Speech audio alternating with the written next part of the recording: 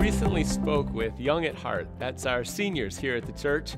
And a couple things inspired me. I met a woman in her 90s who has been sharing her faith every single week for over 40 years. Just goes out into the city, starts conversations, and shares Jesus. Many people wanted cards about our church to hand out to their friends and people they live next to. And then one person just said, "Can you give me a little help in sharing my faith?" So here's something simple for all of us: prayer, care, and share.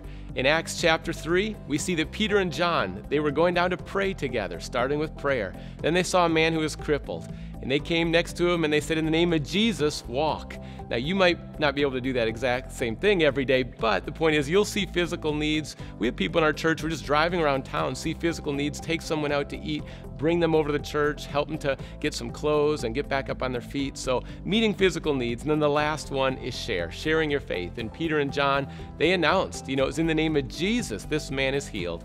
And he was killed, but God raised him from the dead. In the name of Jesus, there's life, eternal life. And so just that simple thing, prayer, care, and share.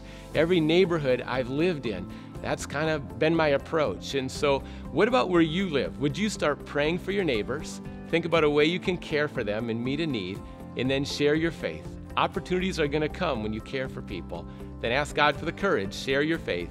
Real simple, prayer, care, and share. With God's help, we can do it all over this city. And that's a church that changes the world.